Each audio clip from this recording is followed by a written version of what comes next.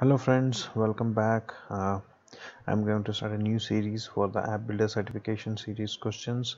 So this is a series of videos, so please do subscribe if you want to know the detailed answers about all the questions in this certification exam. So some of these questions have appeared in the Appbuilder certification recently, so you may want to subscribe because I'll be posting a series of videos in this explaining in detail about each and every questions and try to find the right answers either to the trailblazer or trailhead or even in any other blocks. So I'm going to discuss each questions in detail to find the right answer, satisfied answer.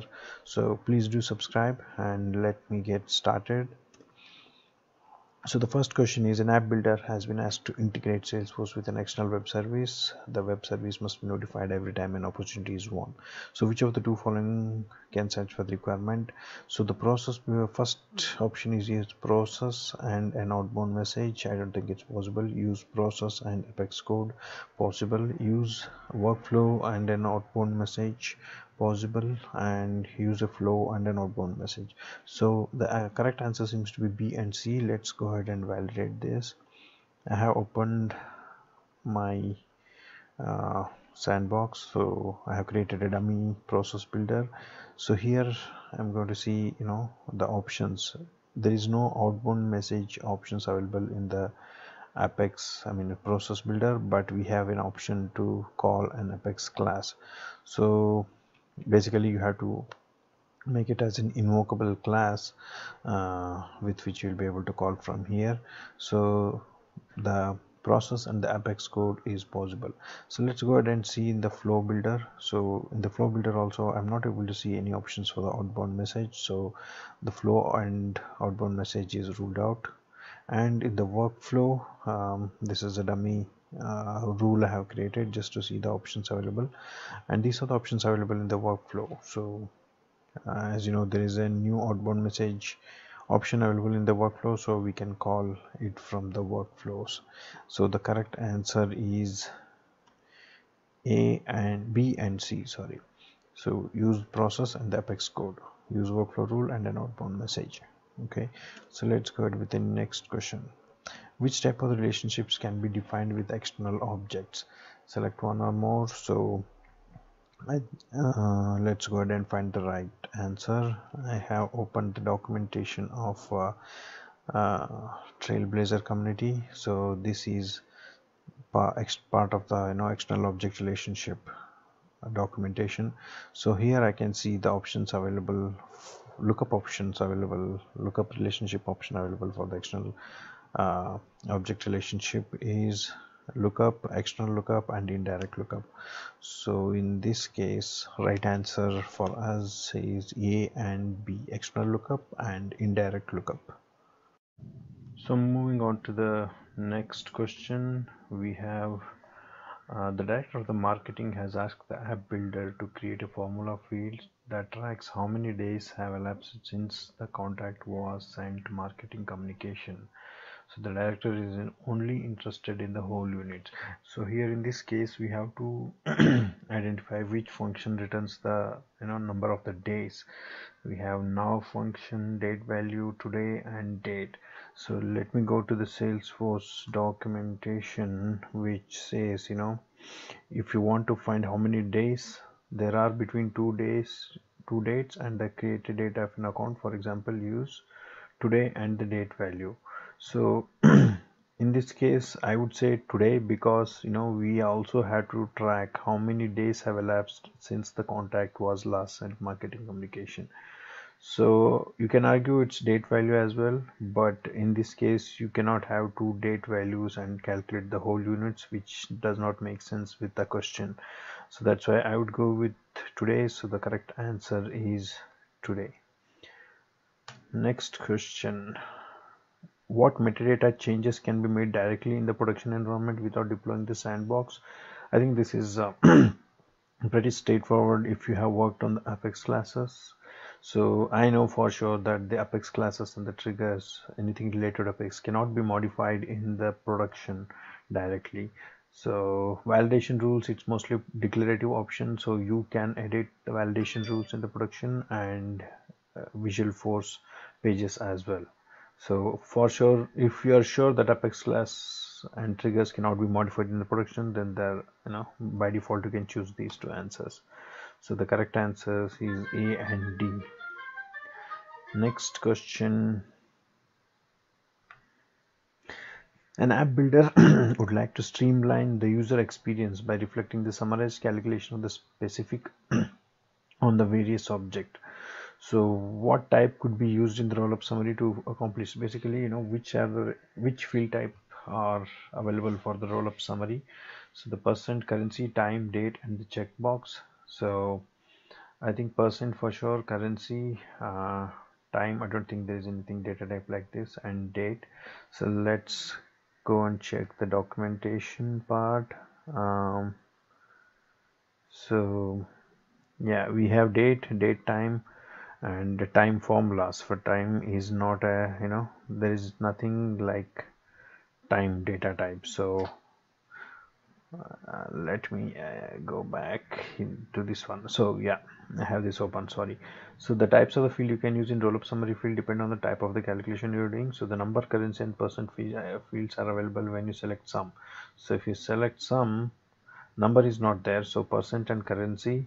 And when you select min and max, you have a number, currency, percent, date, and date time. So date time is not there, so date. So I would say correct answer is A, percent, B, currency, and D, date. So the next question is which sandbox types allows for the use of sandbox template. So basically it's which type of the sandbox with which you can use the sandbox template. Basically you create a template, and when you want to clone it, or when you select the set of the data or any metadata configurations you want to move, so that's why you use the sandbox template. So which is available in which type of the sandbox? So I think it's partial sandbox. Let's go ahead and see the documentation. So here it says sandbox templates allow you to pick specific objects and data type to copy your full or partial sandbox to control the size and content of each sandbox. So it's available only in the full and partial sandbox. So we don't have the full sandbox option, so obviously it is partial sandbox. So the correct answer is B. Moving on to the next question. At universal containers, multiple departments utilize the case object for the different purpose. Some users submit the cases for the IT and the HR request, and the other users provide customer support with case records. How can an app builder enable different users to see the different fields based on the case type? So basically here we want to see, based on the user, uh, based on the user profile, or it's basically profile. How do you enable different users to see the different fields? So the first option, record type, page layout, and case teams, and profile. So I don't think the common pattern in this answers I see is the record type, page layout, and the profile are common. So the only change, different item is case teams, permission sets, field set, and support process. Excuse me. So the case teams, I don't think you can, with the case teams it's basically which enables for the different set of the records you have access to. So the first option is ruled out. And permission sets is also to give additional privileges to the user, be it edit or anything like that. So this is also ruled out. And field set is also not an option, because I think field set is mainly used to add add fields on the flexible basis, so that it appears in the page load whichever it's being used. So even the option C is ruled out. So I would say the correct answer is D, with the support process, because case do have support process, and based on the profile you can assign the page layout and the record type for those users. So with this you can make which are the fields available to which users with particular profile. Okay, so the correct answer is D. Let's go to the next question. So the VP of sales at the universal container wants to have a set of screens to guide the inside sales team through collecting and updating data for leads. How can Appbuilder accomplish this? So this is pretty straightforward question. So visual workflow, process builder, workflow, Salesforce Connect. I don't think the process builder, workflow, and Salesforce Connect have any user interface. So I would say the correct answer is visual workflow, with which you can have a screen to guide the sales teams to collect and update the data for leads. So the correct answer is visual workflow. And universal container has deployed custom tabs through the change sets without including the profile to the production enterprise edition. So this is important here. They have specifically mentioned the enterprise edition here.